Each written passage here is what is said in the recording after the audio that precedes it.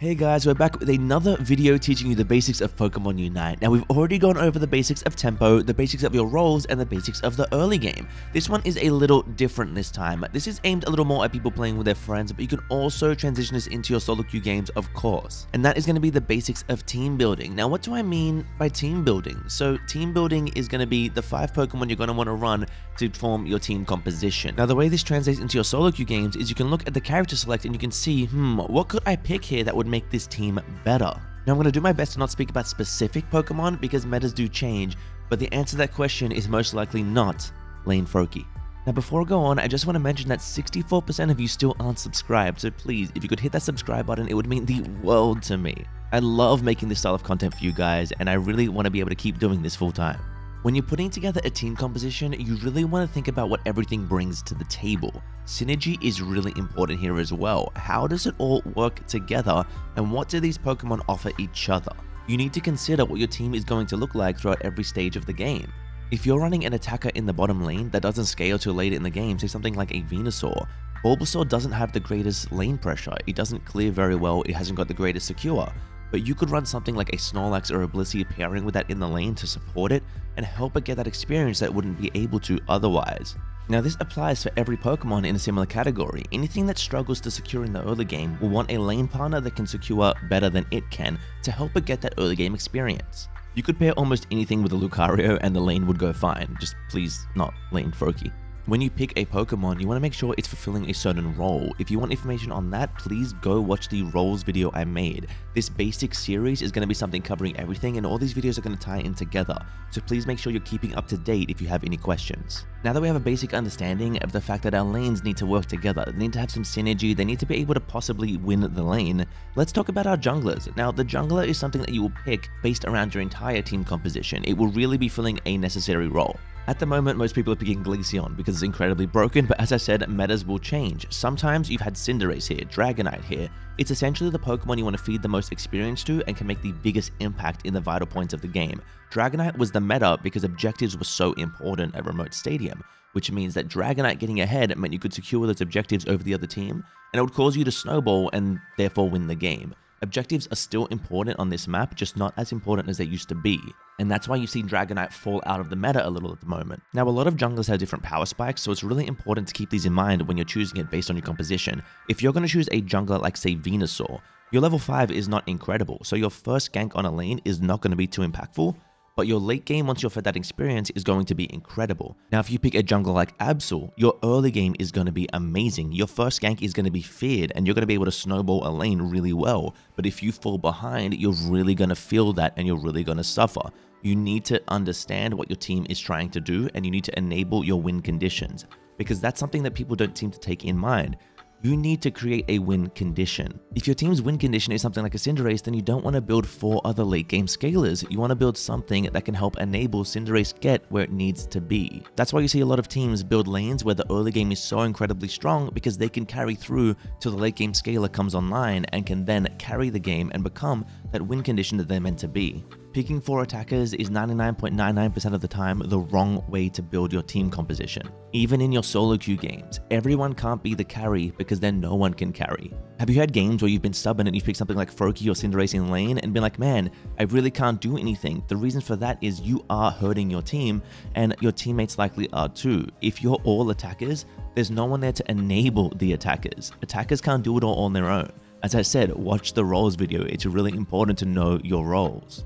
Let's talk about a really basic meta team I've seen going around the ladder at the moment, and what everything in this team does. What does it actually offer, and what is its value, and why is it being chosen? Now, of course, Mewmime and Glaceon are being chosen right now because they are absurdly overtuned, and something needs to be done about them. But eventually, we will see that happen, and there will be other Pokemon taking their spots. But that doesn't mean that all they offer to a team is the fact that they're broken, that they do actually have utility, and they do actually fill a role. For example, Mime is just undoubtedly the best support at the moment. It can heal your team, it can increase their damage, and it can also CC the opponent. CC is crowd control. It can stun them and it can slow them. Mime's Unite move is really impactful in a team fight. It does a lot of damage and it also stops the enemy team from moving. This is a really good tool to enable your team. Now, even if Mime's numbers go down and the damage numbers are nowhere near as high, this is still very valuable, and Mime will likely still see some play. Its role as a support is something that it fills incredibly well. Now let's talk about Mew. Mew is a lane attacker with incredible secure. Getting Solar Beam or even Electro Ball at level 1 is really valuable. The Pokemon also scales really well into the late game, doing a lot of poke damage from far.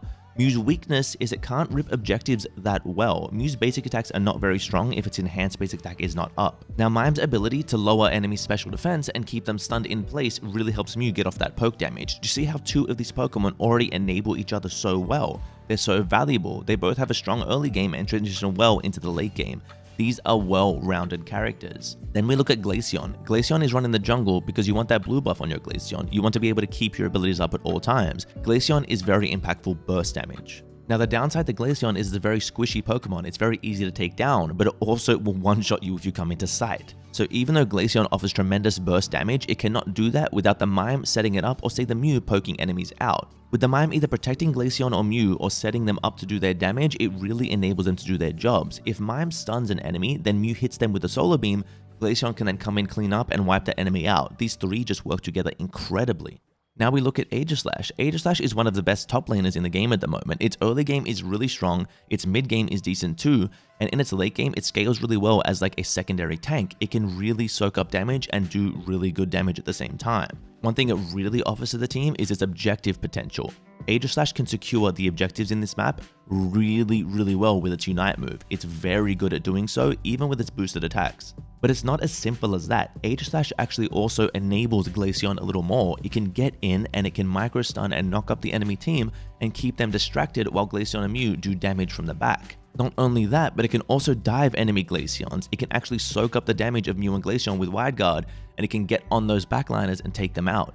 This is an incredible Pokemon that does its job way better than anything in its role can at the moment. And then we have Snorlax. Now, this isn't always going to be seen on teams, but it is a very good tool. Snorlax is another great way to separate and peel and engage in fights. The ability to knock enemies up with Heavy Slam and move them around with Block is incredible for team fights, and it's also great at pushing Regieleki into goals, defending it off yours, and helping with late game Rayquaza pushes. Snorlax is just a great all-rounded Pokemon that fits into the team really well. All of these Pokemon have really good early game secure. You have Pokemon like Aegislash that falls off a little into the late game, but Glaceon really picks it up at the end. So this team has great synergy. It's strong at all points of the match. Now there are a lot of team compositions that work in similar ways. It's all about identifying what is your win condition and what is the strongest Pokemon at doing that for you at the moment. Do you want to build a team around Tyranitar? Or then you should likely run a Blissey on your team because it's really going to enable that to be a better Pokemon. Now this transitions into solo queue really well as well. If you say that your team has 4 attackers,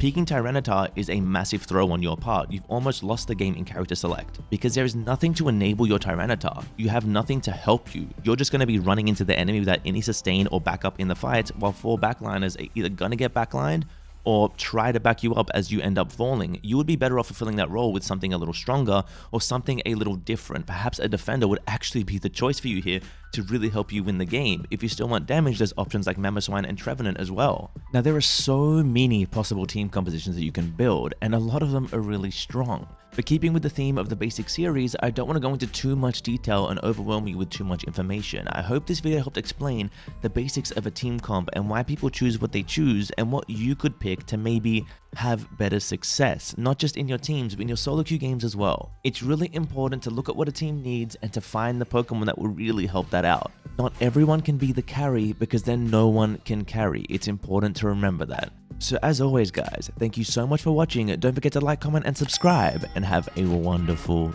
day.